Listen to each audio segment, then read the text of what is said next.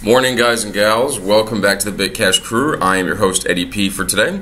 And today we're going to be going through a really cool altcoin and a ICO as well, which is pretty damn exciting. So let's get stuck into the show.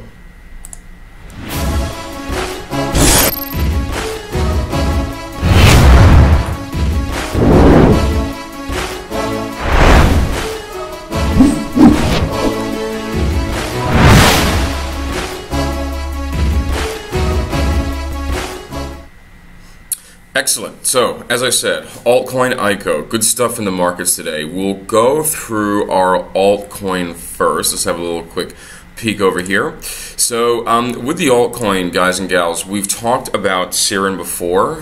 They're pretty exciting. It's a sort of open source software kind of thing. The reason I'm bringing you today is they've been a real big mover because they're bringing out something really cool.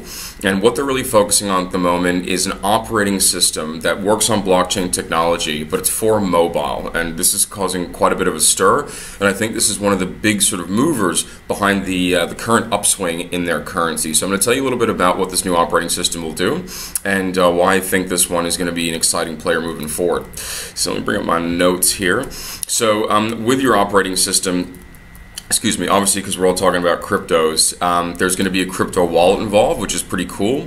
There's going to be secure exchange access, which is something we all want. That's, I suppose, the one thing most of us, or all of us, hopefully, are worried about with crypto is security, because, you know, it's not locked in a safe like we think of the good old days. You've got encrypted communications, which is good, and that's from peer-to-peer. So, you know, people don't take that seriously enough. But, you know, every time you send a message, whether it be email, text, Facebook, whatever, you know, somebody's reading that. So encrypted communication is not just something for large corporations. It's not necessarily a bad thing for normal folks like you and me. So that really I find exciting. And yeah, like I said before, it's open source. So that means that, you know, there isn't much of a cap with development. You know, people can go and do sort of their own thing depending on how tech savvy they are, but it will keep growing because the community will keep growing. So that I do find quite exciting. Now, this is all backed by the SRN token, which has other applications and feeds other avenues, but I think this is really exciting, this operating system, and there is some software that makes it work very nicely with the home computer. So yeah, I think that this has some pretty good potential.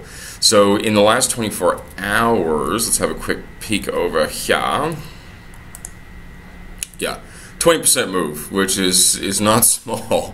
It's still, I think, cheaper than it will be in the future. I think this one will probably continue to ascend.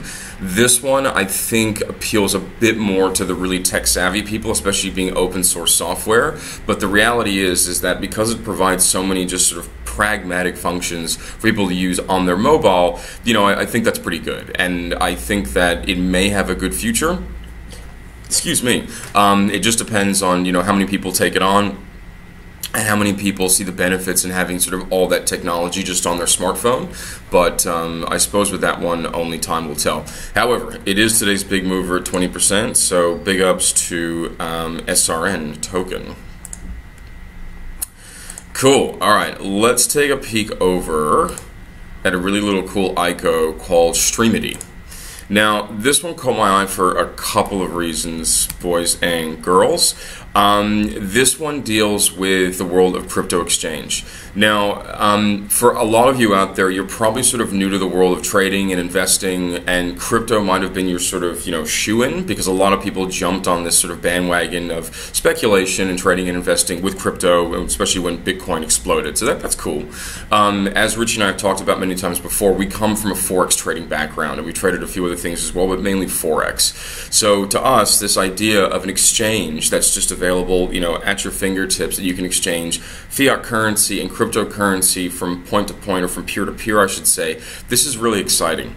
You know, because we spent so much time in this world where we're trading 28 pairs at once, but if we actually want to go and get physical money, you know, that's a whole other story. So this is really exciting, at least as far as I'm concerned.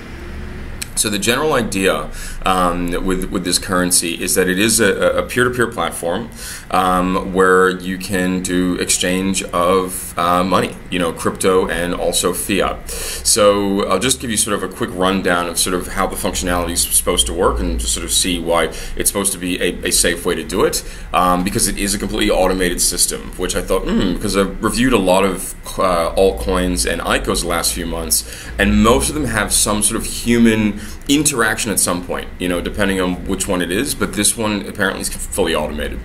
So anyway, like, this is the path. So picture this. We have a buyer and a seller, so like myself and my buddy John, and in between us we have the smart contract and the payment system.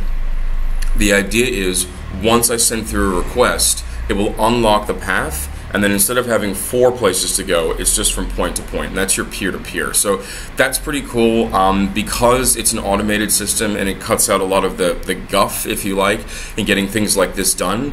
It's supposed to be very cheap. Now, I don't have the exact numbers out yet, but I'm still in this mind where, I've reviewed a lot of ICOs in the channel. I keep saying, it's free, it's free, it's free, because to me, that's kind of the future. And there's other ways that these companies can make money, from the folks on their blockchain. But then again, fees are fees. And if it ends up being, like a situation, if you looked at, say, Bitcoin Cash versus, excuse me, Bitcoin, where you go from $10 a transaction to a few cents, well, we can live in that world. At the moment, most of you are probably in the US. If you're going to, say, like England for a week's vacation, you want to exchange for some pounds or go across to maybe France and get some euros, you're not just going to get a crappy rate on the exchange, but you're going to pay like a commission on top of that. So if these folks can get it down to something very reasonable, it's a small fraction of the transaction, it doesn't bother me that it's not free, because everyone has to turn a dollar, and I think that this is going to be a powerful tool. I think it'll be something that appeals to certainly business travelers, will be a big thing. But I think it'll appeal to sort of more normal people, people who travel once, twice, 3 times a year, even if it's just to visit a friend or a family member overseas for a week or whatever it is. This has a great appeal. You can buy and sell goods and services. Actually, you can buy and sell currency very easily. And, in this world where in the future, things may consolidate, but there's still going to be, even if things consolidate, there's still going to be dozens, if not hundreds, of different coins that people are using. So this idea that sort of on your mobile, you can just walk around and do these transactions, I think is really appealing, and I think it has good upside potential. So yeah, that is my review of the ICO for today. I definitely say keep an eye on it. Doesn't come out for, I think it's another 20 days now, so we'll see how it goes, but I think that one is certainly one to keep an eye on, and I don't think it's going to be unique. That's probably, because I always give sort of, not the downside, but I always say, like, what point of contention do I feel there is, or point of pushback. This is probably not going to be the most unique of applications. We've covered ones that are completely immersed in this really interesting niche market. There's plenty of exchanges the world over, and we could see in the future even situations where this exchange is for just maybe like 5 pairs, and because they've focused on that, they can get a better rate than anyone else or whatever. But that's no reason not to do something. It's baseball season, and there's 32 teams out there, so I think it's got good potential, and it's got good purpose for all of us. Cool. Well, hope you guys and gals enjoyed the show. It is Friday coming up, so Richie will be doing a review of all things crypto. I will be back on Sunday for Eddie P's Forex review, and from Monday, I'm going to be doing a live stream every morning on Forex, because what I've been hearing from some of y'all out there is that, like, it's great that I help you set up the charts on Sunday, and a lot of you are benefiting from that, but some folks need a bit of help throughout the week and sort of updating their charts and all that kind of stuff. So I'm with you, I've heard you, I'm listening to the people, and what I'll be doing is I set up my charts every morning anyway, like as a good Forex trader does, so I'll be coming to y'all live and direct 5 days a week, talking to you about good old Forex, and help you just get those charts already, and then help you get prepped for the day. Until next time, stay safe, stay well, good luck on all the charts. Y'all have a good one. Take care. Bye-bye.